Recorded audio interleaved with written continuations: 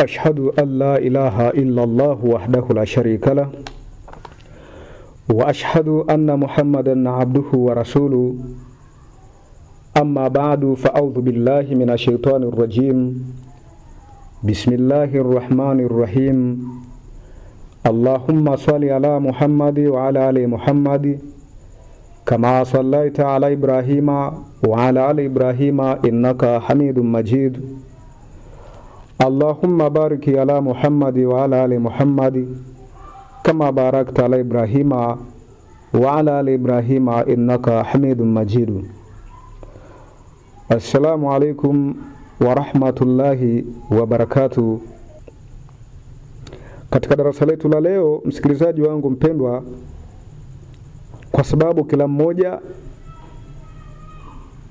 anaongozwa na Qur'ani tukufu, basi mada yangu ni usomaji wa Qur'ani tukufu na hofu juu ya Mwenyezi Mungu Subhanahu wa Ta'ala, kwamba mafanikio yote ya kiroho yanaweza kupatikana tu endapo tutakuwa tunaisoma Qur'ani na huku tukitanguliza hofu juu ya Mwenyezi Mungu Subhanahu wa Ta'ala.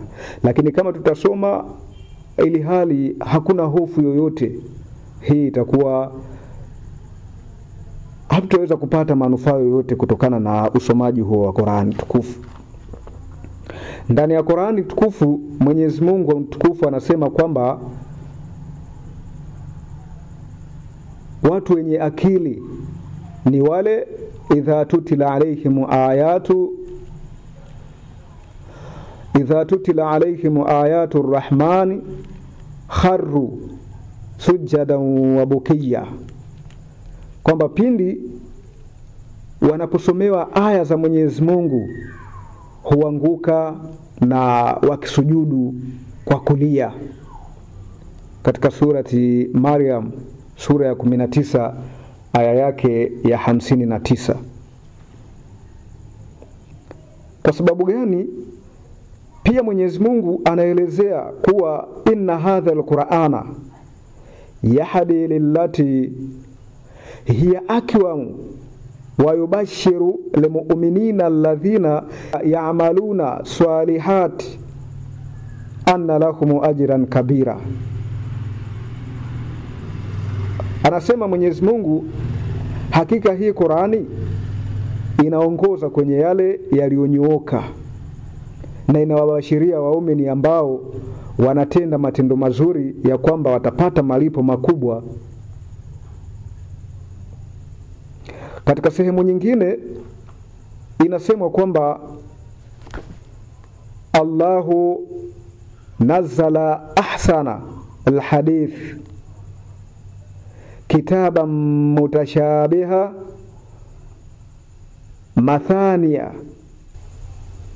takshairu minhu juludu alladhina yakhshawna rabbahum thumma talinu juluduhum wa qulubuhum ila dhikrillah, kwamba Mwenyezi Mungu ameteremsha hadithi nzuri kabisa.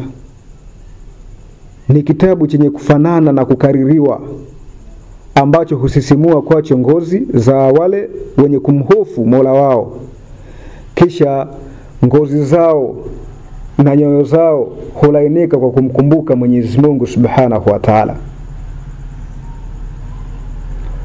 Kwa hiyo usomaji wa Qur'ani tukufu, Mwenyezi Mungu anasema husisimka kwayo ngozi za wale wanaomwogopa Mola wao, katika sura ya 39 aya ya 24. Kwa hivyo tukitafuta mfano, ni mfano gani bora zaidi ya ule aliouonyesha mtukufu Mtume Muhammad sallallahu alaihi wasallam juu ya hofu yake ya kiwango cha juu kwa Mwenyezi Mungu Subhanahu wa Ta'ala. Hii ilikuwa ndio hali yake katika kusikiliza na kuisoma Qur'ani tukufu. Wakati wa usomaji wa Qur'ani tukufu, mtukufu Mtume Muhammad sallallahu alaihi wasallam alikuwa akizingatia kwa kina maana yake. Wakati fulani Hadhrati Abu Huraira radhiallahu anhu alionekana kushangazwa na mvi zilizomjia kwa kasi mtukufu Mtume Muhammad sallallahu alaihi wasallam. Na mtukufu Mtume sallallahu alaihi wasallam alimjibu Abu Huraira kwamba ni kwa sababu ya sura za Hudi na Al-Waqi'a na Al-Mursalati na sura ya An-Naba na sura ya At-Takwiri ndizo zilizomfanya azeeke hivyo. Anasema aya za sura hizo zinaeleza adhabu zilizowapata watu waliopita ambao walikataa maelekezo ya manabii na maamrisho ya Mwenyezi Mungu Subhanahu wa Ta'ala. Wakati wake mtukufu Mtume Muhammad sallallahu alaihi wasallam alikuwa na desturi ya kusoma Qur'ani tukufu kwa sauti ya huzuni mbele ya masahaba zake. Hebu tupate taswira ya mkusanyiko wa watu waliobarikiwa wakati aya za Qur'ani tukufu zilipokuwa zikishushwa juu ya moyo wa mtu safi, yani mtukufu Mtume Muhammad sallallahu alaihi wasallam. Sura ya Ar-Rahmani iliyojulikana kama bibi harusi wa Qur'ani tukufu ilikuwa ikisomwa kwa sauti ya kuvutia na mtukufu Mtume Muhammad sallallahu alaihi wasallam mwenyewe kwa masahaba wake. Hakika malaika mbinguni walikuwa wakisikiliza kwa umakini na Mwenyezi Mungu akiwaangalia kwa umakini pia. Hadhrat Jabir radhiallahu anhu anasimulia tukio hili la kuvutia kwa maneno haya kwamba pindi mtukufu Mtume Muhammad sallallahu alaihi wasallam alipokuwa akisoma surati Ar-Rahmani na huku masahaba zake wakisikiliza kwa utulivu, na alipomaliza kuisoma alivunja ukimya na akasema, nilipokuwa naisoma sura hii kundi la majini lilionyesha mwitikio bora zaidi kuliko nyinyi pale nilipoisoma aya inayosema fabi aiji ala'i rabbikuma tukadhiban, basi ninyi wawili mtakataa neema gani ya Mola wenu? Wao walijibu kwa kusema, Mola wetu hatukatai neema yoyote na kila sifa njema zinakuhusu wewe. Qais bin Asim radhiallahu anhu siku moja alimtembelea mtukufu Mtume Muhammad sallallahu alaihi wasallam na kumuomba amsomee aya zilizoteremka karibuni. Mtukufu Mtume sallallahu alaihi wasallam alisoma surati Ar-Rahmani. Alimtaka aisome tena. Mtukufu Mtume Muhammad sallallahu alaihi wasallam akaisoma hadi mara 3. Hapo hapo alipaza sauti kwa kusema, kwa haki ya Mungu sura hii imejitosheleza na inavutia mno. Sehemu yake ya chini ina rutuba na sehemu yake ya juu ina matunda. Haiwezi kuwa ni maneno ya kibinadamu, na ninashuhudia kuwa la ilaha illa Allah Muhammadur Rasulullah, yani hakuna pasaye kuabudiwa kwa haki isipokuwa Mwenyezi Mungu na Muhammad ni mtume wa Mwenyezi Mungu.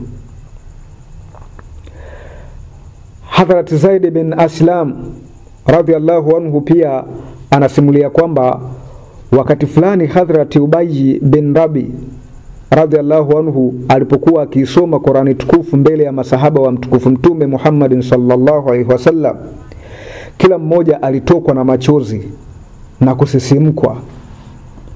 Mtukufu Mtume Muhammad sallallahu alaihi wasallam akiwa pamoja nao alisema kwamba kitendo cha kutokwa na machozi kinaimarisha ibada na hali ya utulivu wa moyo ni baraka itokayo kwa Mwenyezi Mungu Subhanahu wa Ta'ala. Asikilizapo neno la Mwenyezi Mungu, mtukufu Mtume Muhammad sallallahu alaihi wasallam alikuwa anashikwa na hisia kali na alikuwa anaanza kutokwa na machozi. Siku moja alimtaka Hadhrat Abdallah bin Masudi radhiallahu anhu kusoma Qur'ani tukufu, naye akamsomea sura An-Nisa. Na alipofikia katika aya inayosema fakaifa idha ji'na min kulli ummati bishahidi waji'na bika ala haula'i shahida, kwamba basi itakuwaje tutakapoleta shahidi kutoka kila umma na tukakuleta wewe uwe shahidi juu ya hawa. Mtukufu Mtume Muhammadin sallallahu alaihi wasallam hakuweza kuvumilia, machozi yalianza kumtiririka kutoka machoni mwake. Kwa kutumia mikono yake alimshauri Ibn Masudi kuacha kuisoma Qur'ani tukufu kwa wakati huo. Hadhrati Abdallah bin Umar radhiallahu anhu, yeye anasimulia kwamba Mtukufu Mtume Muhammadin sallallahu alaihi wasallam alimsikia mtu mmoja akisoma aya isemayo inna ladaina ankala wa jahima, kutoka katika surati Al-Muzammil, ambayo inasema hakika tunazo pingu na moto wakao. Kwa kusikia hivi, Mtukufu Mtume Muhammadin sallallahu alaihi wasallam alianguka chini na kupoteza fahamu. Hadhrati Abu Huraira radhiallahu anhu anasimulia kuwa yeye wakati fulani alipata nafasi ya kukaa na Mtukufu Mtume Muhammadin sallallahu alaihi wasallam. Wakati wa usiku, Mtukufu Mtume Muhammad sallallahu alaihi wasallam alianza kuisoma sura kwa bismillahi.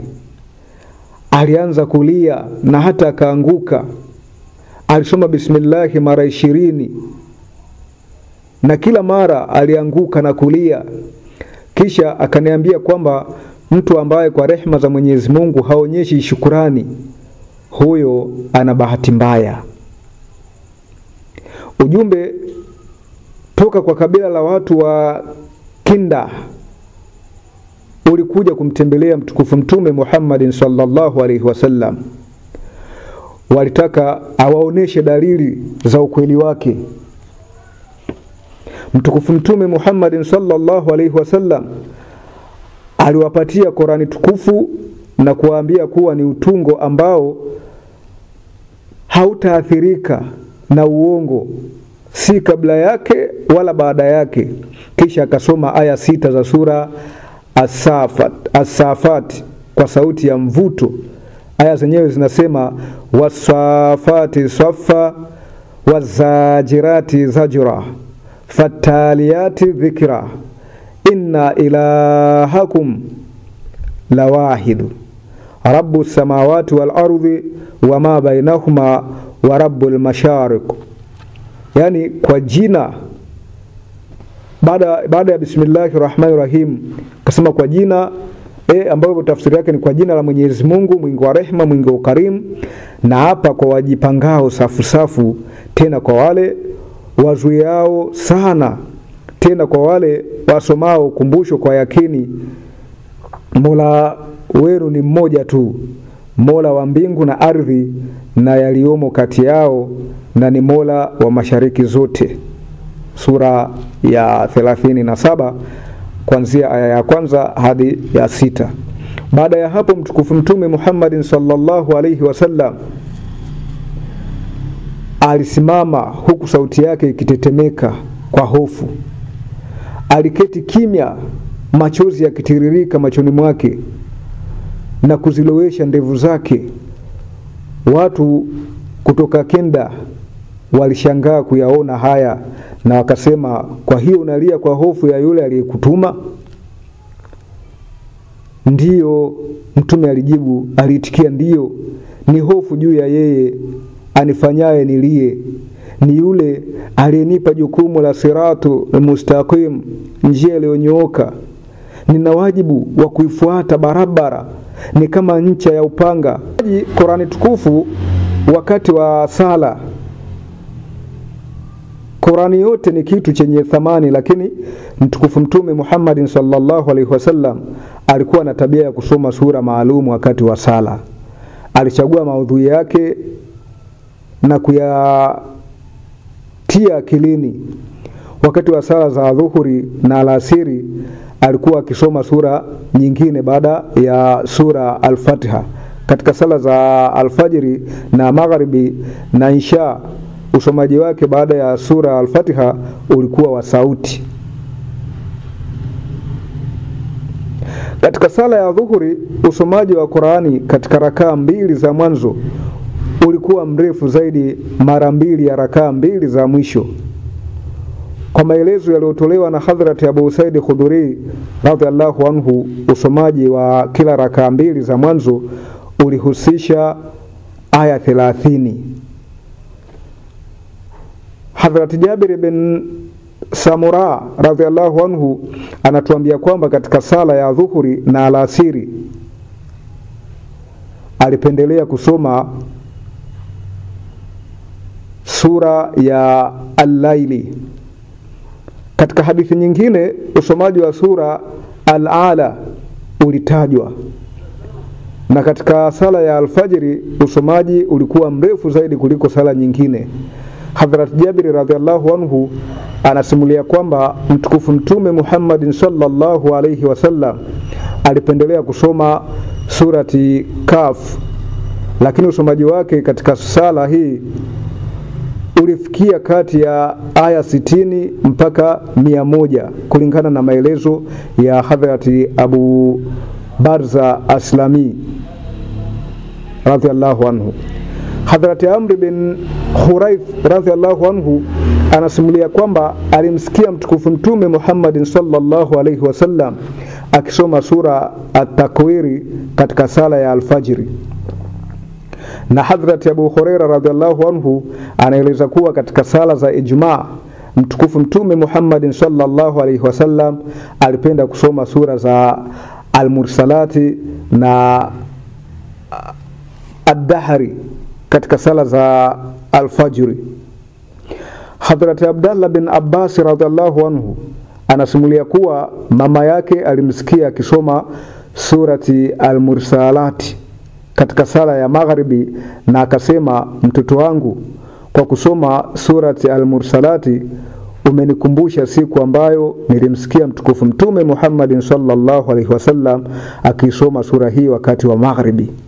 Hadhrati Jubair bin Mutim radhiallahu anhu anasimulia kwamba alimsikia mtukufu Mtume Muhammad sallallahu alaihi wasallam akisoma surati At-Tur katika sala ya magharibi. Usomaji wa mtukufu Mtume Muhammad sallallahu alaihi wasallam ulikuwa wa kuvutia na watu waliupenda, hususan masahaba wake, na yeye mwenyewe pia aliupenda. Aligubikwa na usikivu hata akajisahau. Hadhrati Jabir bin Samura radhiallahu anhu anatueleza kwamba usomaji wa sura Al-Kafiruna na surat Al-Ikhlas ulikuwa wakati wa magharibi. Hadhrati Bara radhiallahu anhu pia anasimulia kwamba alimsikia mtukufu Mtume Muhammad sallallahu alaihi wasallam akisoma surati Tini, na aliapa kwamba hakupata kusikia sauti nzuri zaidi ya ile ya mtukufu Mtume Muhammad sallallahu alaihi wasallam wakati ule. Hadhrati Muadhi radhiallahu anhu alielekezwa na mtukufu Mtume Muhammad sallallahu alaihi wasallam kuzisoma sura fupi fupi kama Ash-Shamsi, Ad-Duha, Al-Laili na Al-Ala wakati wa sala ya Isha.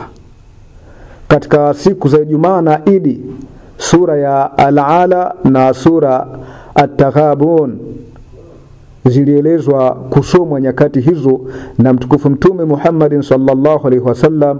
Sambamba na hilo, katika sala ya Ijumaa usomaji wa sura ya Al-Jumua katika rakaa ya mwanzo na surat Al-Munafiqun katika rakaa ya pili zimetajwa katika hadithi.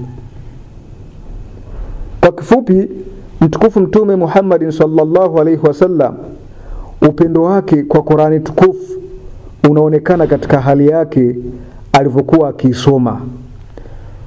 Qur'ani tukufu ilikuwa ni uhai wa roho yake. Hali hii inaweza kuonekana vema katika ubeti usemao, moyo wangu husisimuka kwa kukumbatia kitabu hiki, natamani kuisoma Qur'ani tukufu wakati wote, hii ni kama Kaaba yangu. Kwa hivyo msikilizaji wangu mpendwa, na sisi tumuombe Mwenyezi Mungu atujalie aingize mapenzi ya kuipenda Qur'ani tukufu, ili na sisi tuweze kupata baraka ya kuipenda Qur'ani tukufu. Bila shaka kitu chochote huwezi kukithamini kama upendo wake haupo. Kwa hivyo naamini wazi kabisa kwamba kama Mwenyezi Mungu atatujalia kuipenda Qur'ani tukufu, bila shaka tutakuwa tunaithamini na tutakuwa tunampenda Mwenyezi Mungu Subhanahu wa Ta'ala pamoja na mtukufu Mtume Muhammad sallallahu alayhi wasallam. Kwa haya machache niseme, ulikuwa na mimi katika kipindi hiki, ndugu yako katika Islam, al-Ustadhi Sefu Yasin Omari. Namba zangu za simu kama kuna lolote la kuuliza au kuna lolote la kushauri ni 0784831515. Wassalamu alaikum wa rahmatullahi wa barakatuh.